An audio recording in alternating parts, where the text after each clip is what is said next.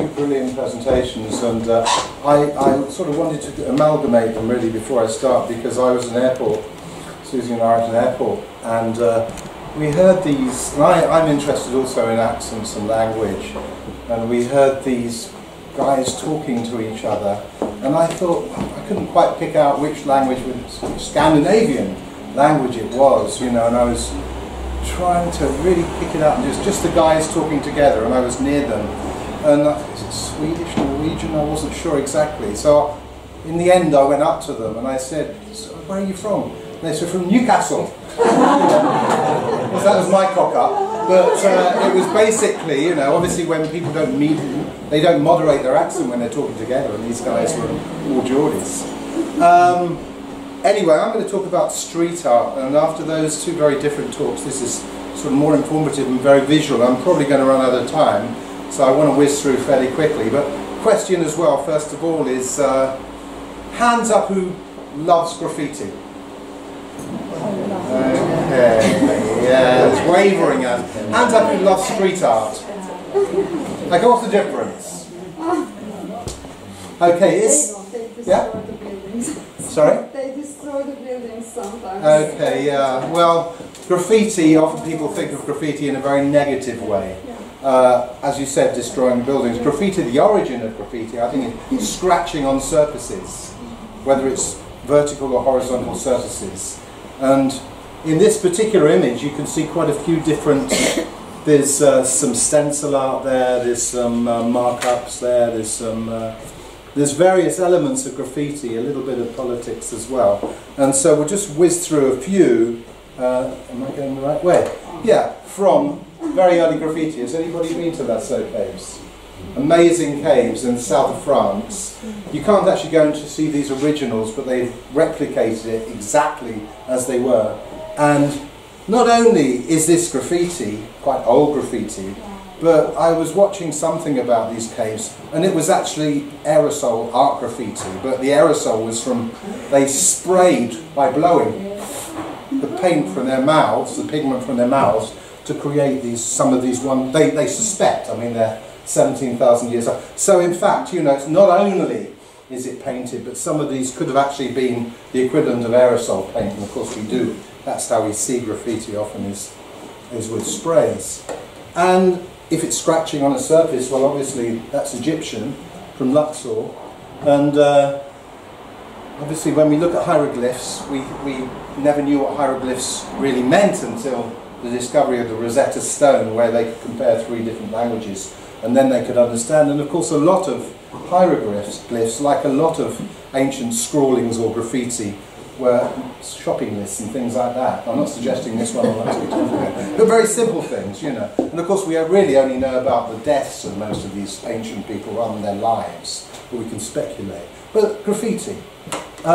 This is in Sri Lanka, and it's in a beautiful mountain, and originally there were about 500, I believe, they reckon about 500 of these beautiful paintings, usually very buxom ladies, beautiful ladies there. And again, I mean, maybe as opposed to the hunting, possibly praying for hunting, I'm not sure, or just enjoying the hunt, or the merchant's messages, you know, this one obviously may have had a more stimulating purpose, but again, 5th century, we can only speculate. And in Cambodia, of course, everybody knows about Angkor Wat, but around Angkor Wat also there's some other beautiful statues and carvings. And some of my favourite are the ones which are actually hidden among the trees. They've left one so the trees can hide them away, and it makes it very mysterious. But I wouldn't, maybe you'd call that more of a sculpture, but there's a lot of scratchings, if you like, or graffiti. More recently, the Berlin Wall. And of course a wall is a perfect place for graffiti or street art. The distinction, more of you prefer street art than graffiti, because we have this image of graffiti as tagging, such as this, as opposed to street art, which some people may consider that. But I think a lot of street artists, there is conflict between the two actually, because I was with my nephew who's been over from Sydney, we've seen him for a few days, he's a graffiti, and we were walking around Brighton today, and actually some of the legal walls, as they're called, where graffiti artists could spray, they're now developing around the lanes, but we found some other, I think it's Trafalgar Street or something, where there's a new street of graffiti. So graffiti artists will find streets, and they were legal graffiti artists there.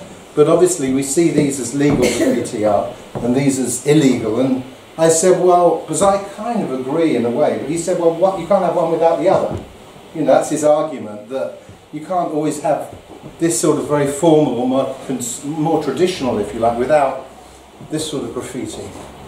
And then Osaka is one of the most lively and colourful areas for street art, but of course street art here is all advertising, but also solid as well, you know, and wonderful, like hieroglyphs really, aren't they, kanji, and one of the liveliest places for street art, if you like, and that's marketing.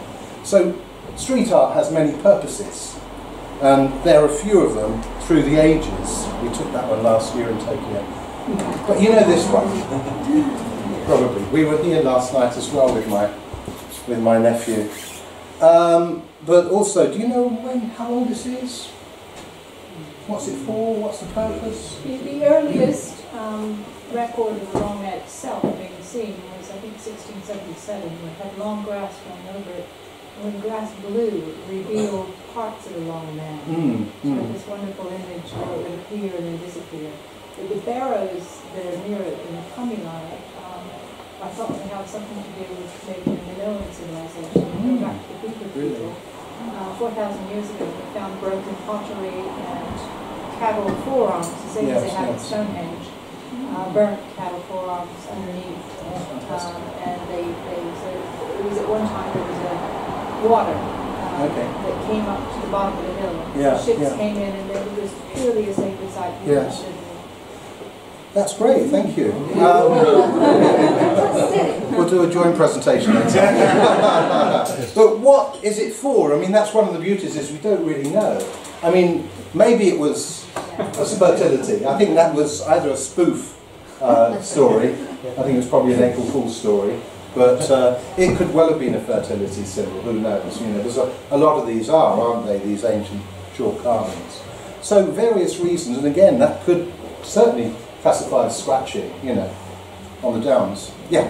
There was some graffiti done on the downs in grey paint by John Major. By John Major? No, about John Major. Oh, really? Oh, okay, yeah. Yeah. About 20 years ago, I guess. Oh, right, yeah. Well, there's others around. We've got the White Horse in Wilmington as well. Or is it Wilmington? Alfriston as well. Yeah. And of course, street art, certainly. You may have seen that at the Town Art Gallery. If you haven't, you should go and have a look at it. I mean, it's absolutely beautiful. And that's Lothar Gott, so that's just been commissioned. I think it's going to stay up for a year. So, if graffiti changed anything, it would be illegal. And of course, a lot of graffiti is illegal. And Theo, my nephew, was explaining, you know, the difference between legal walls, which are accepted, and some not. I don't think Eastbourne do, but certainly in Brighton, and a lot of places. I've listed some beginning with B that I've got illustrations, do accept that, you know, graffiti artists, or they need a space to be able to express themselves. And I suppose if you could say, well, that limits them, but it also controls it. So, but some graffiti artists wouldn't want to simply do that. Rolf Harris sprung to mind when I was thinking of this presentation. And yeah, there's a, you know, Rolf Harris, I don't know if you ever remember him when he did these incredible landscapes on a big, I didn't include Rolf because for obvious reasons, but, you know, again, hieroglyphs and painted on a large scale. It's something which goes on throughout the world. Tools of the trade for a particular, but general graffiti, a lot of them are with screens and using stencils, so that's why you've got squeegees and you've got rollers and things like that. Obviously aerosol as well.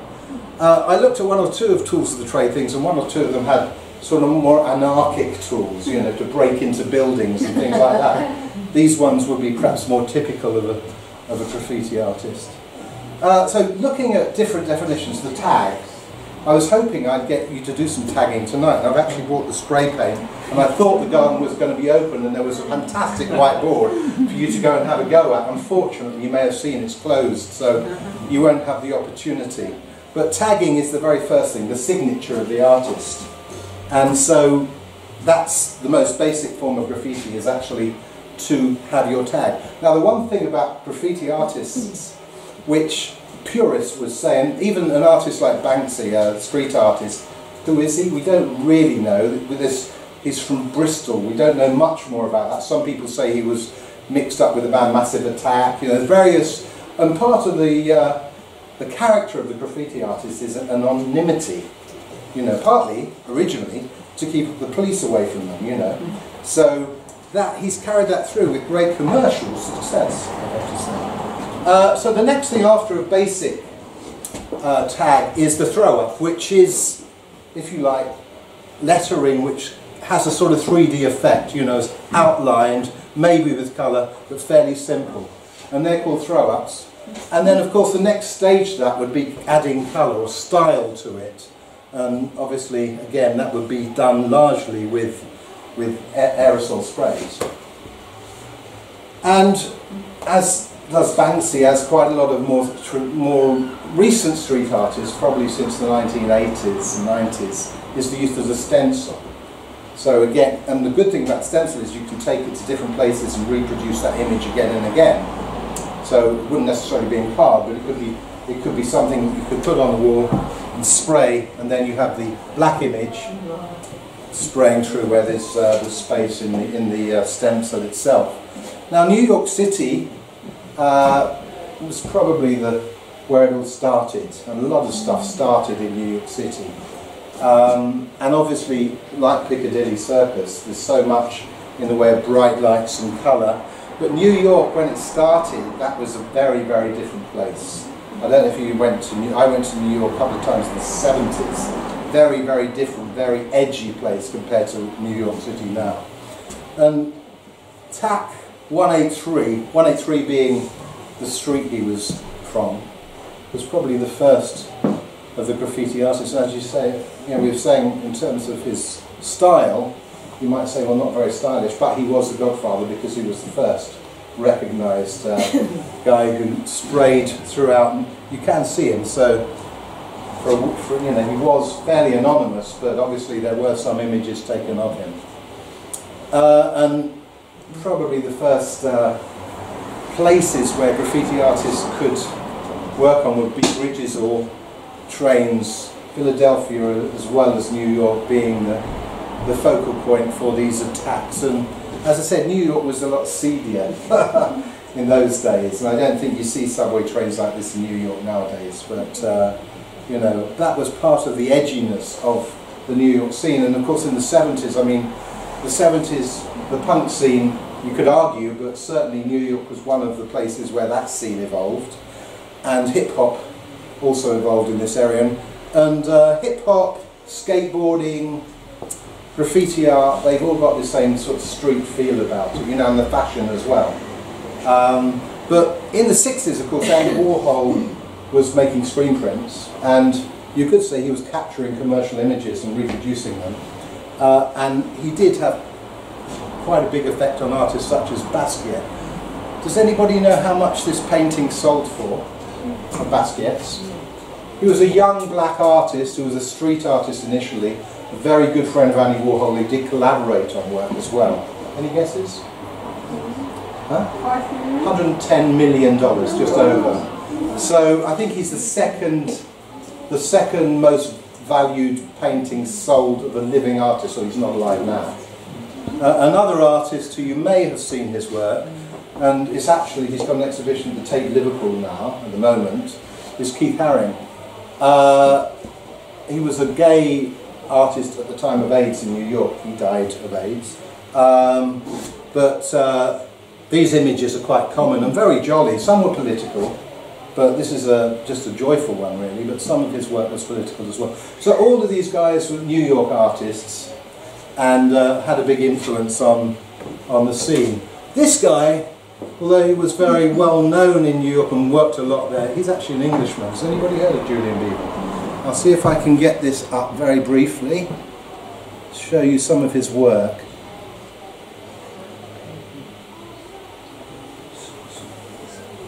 I'm running out of time. So he works with chalk.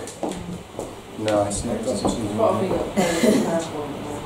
Yeah, it doesn't matter. I think I'm going to win. Okay, it doesn't matter. Cock up again. Okay, yeah. Okay, yeah, it doesn't matter. So anyway, he works on chalk, and of course, this isn't a real hose, and it isn't a real PowerPoint power here. It's a real PowerPoint, but basically he works on chalk and gives the impression of 3D, and that's one of his pieces of work. Yeah, and he does some amazing work, so it's worth looking up Julian Beaver. Incredible street artist, but obviously working on a horizontal rather than a vertical plane.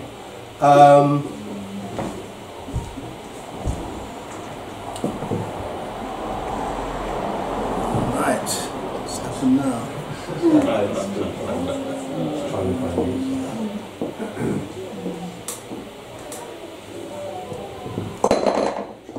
No, it's not working. Is it frozen? So improvise. Improvise. Okay. Well, I did actually bring some spray. We can't really do this indoors, but in terms of a quick lesson, and I have got some. Basically, when you're using the aerosol, I'll show you some pictures of when I worked in the Emirates very briefly, and then I'll explain holding the spray, because there's different techniques for that. And of course we know Banksy, even though we don't actually know the guy. And so some of his work is funny, some of it's political, and that's one about global warming, you know, so a recent one. And of course he's very much a guerrilla artist who pops up and creates these works all over the world, and of course very commercial in a sense as well. I had a project I worked with in the UAE, and one of the things I was teaching was visual communication with Emirati women. So it's quite interesting, and this is an article in the paper about the project I did. Now you can imagine the Emirati women are probably rather more conservative than you'd imagine most street artists would be. And their project was to celebrate National Day. And so I came up with this idea of doing some graffiti boards with them. Here they are at work, that's me, and teaching them these similar techniques as you can see here.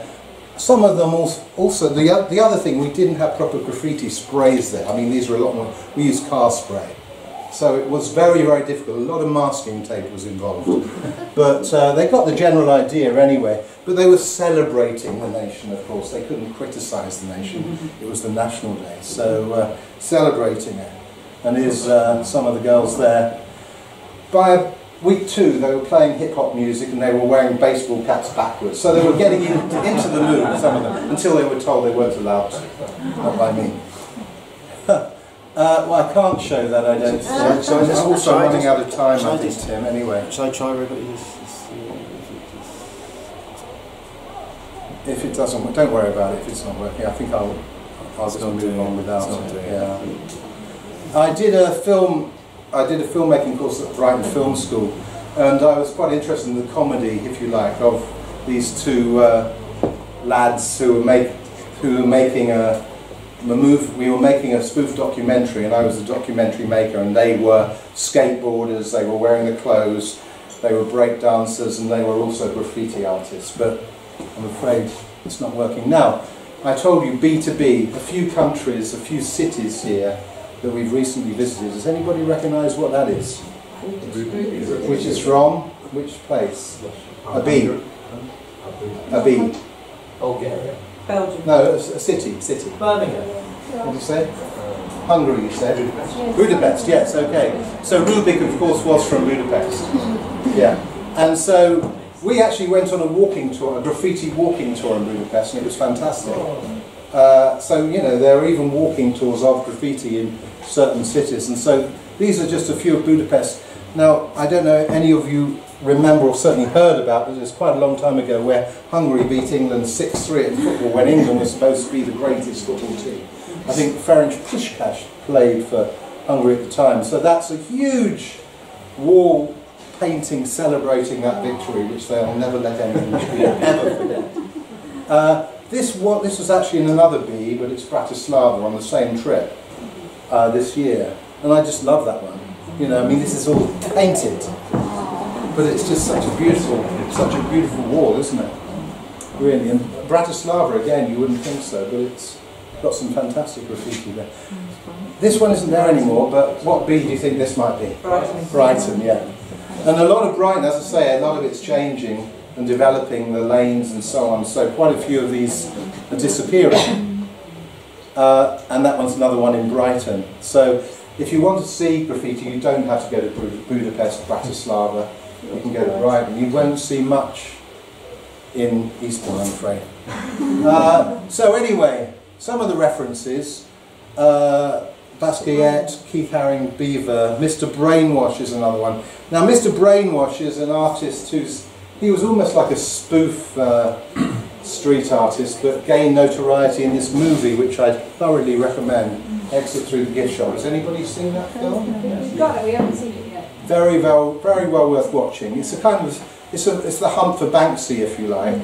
But Mr. Brainwash is an artist. I haven't shown any of the slides, but he's connected to it too. So a very, very quick whiz through, and I was going to ask you to give it a try, but I'm afraid we've run out of time, and B, we haven't got a garden to do it on. So I told Viv, I said, well, maybe we'll just spray paint the front of the printer's playhouse. So if you can think of a tag, I've got the paint.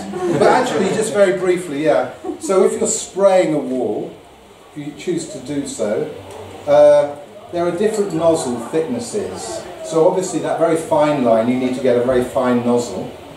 And the further you are away, obviously the greater diffusion, but you can spray it like that, which gives you a much darker here and then spread out here. So it's very much about how you hold the can, as well as, this is black, but you know, this would be mainly used as an outline. As I said, for me, it's exciting, even if it's a rebel art form, it's an exciting art form. And hopefully, you know, you can see some graffiti or street art that you'll really like. Making that distinction is quite difficult, because I think of street art as more of the formal paintings or murals on walls, but some graffiti artists or street artists might differ, and certainly there's a wide range. Okay, thank you very much. Many thanks, David.